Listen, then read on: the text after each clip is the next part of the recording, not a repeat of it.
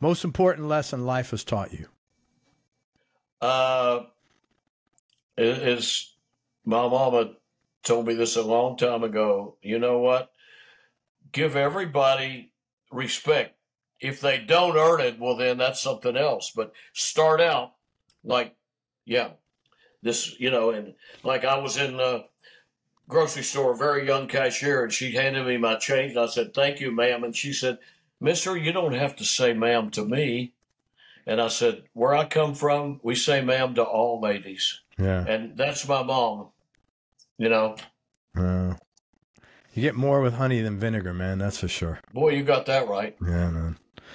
And the last question, and I can't thank you enough, and I wish we could have spent tons more time together, but biggest change in your personality over the last 10 years, and has that change been intentional or a natural part of aging?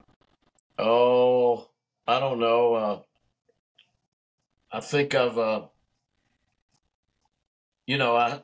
had to back off the traveling. I've got a little case called spinal stenosis.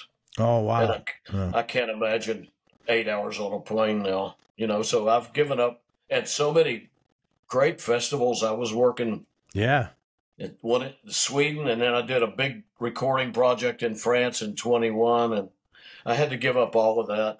But I've come to grips with it, and,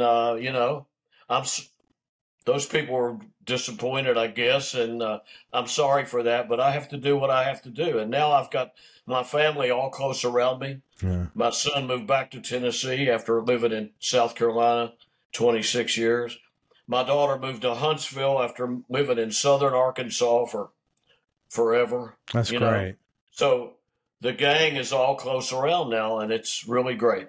That's good, man. I'm very happy for it. I'm happy to hear that.